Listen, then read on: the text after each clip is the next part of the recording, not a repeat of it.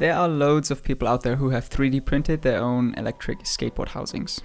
And I've designed and built a few of them myself too. But I was always fighting against them breaking after a while of use. To be fair, these are 3D prints after all, and they're never gonna be the ideal solution for a long-lasting housing.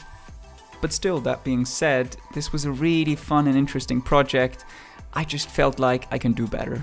So I sat down and I tried to design something that you can print vertically, opposed to the horizontally printable designs I've made in the past. My current design basically consists out of some hard units that you put together with flexible ones in between. This allows the entire board to be fairly flexible and also water resistant to some degree. I have to say, when I tested this, I was very pleased by the result and I didn't really expect it. The 3D prints turned out super awesome since you don't really need support material. I've put some here anyways so that it looks nicer, but it shouldn't be necessary.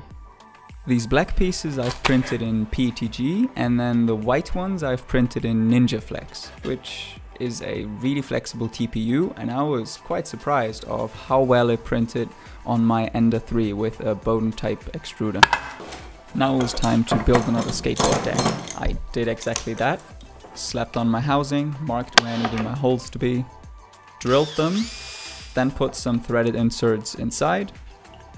Next I drilled a hole for the cables through the wall, and then the last thing I did was put some silicone inside this gap I've modeled into the design so that it's a bit more water resistant.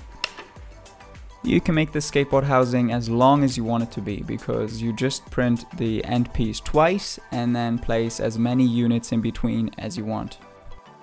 This project is so much fun, and I think the current design turned out quite nice. But keep in mind that this is 3D printed after all, and it's never gonna last long. Something I could imagine to work well is 3D printing a lightweight housing and then coating it in some fiberglass. I've been too lazy to do it, maybe some of you want to. I really hope this is the starting point for some of you to start an awesome project, or you just 3D print my design. I don't think it turned out super amazing, but it should get the job done. I've put a lot of time into it. With this being said, have an awesome day.